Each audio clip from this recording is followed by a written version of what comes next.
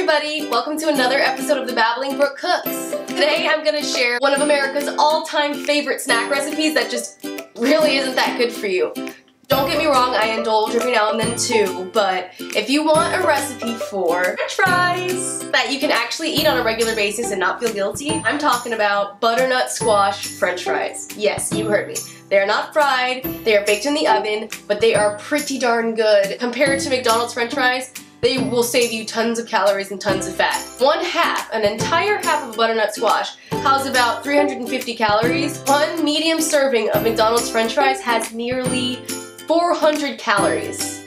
400 calories. Add that onto a double-double or whatever else that you're getting, and that's a pretty large meal. That's about 1,000 calories for one single meal. I used a half of a butternut squash, olive oil, salt and pepper to taste, and a little bit of smoked paprika.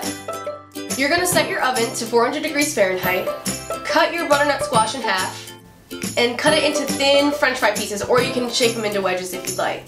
Then you're gonna toss it in olive oil and your seasonings, and put it in the oven at 400 degrees Fahrenheit for about 30 minutes. You should flip it halfway through though.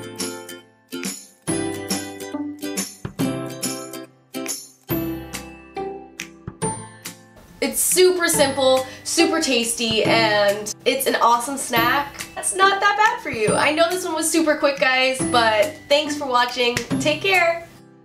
Don't forget to stay in the loop and follow me on Instagram, Facebook, and Twitter, and sign up for my newsletter, and of course subscribe to this channel so you never miss out on awesome new videos.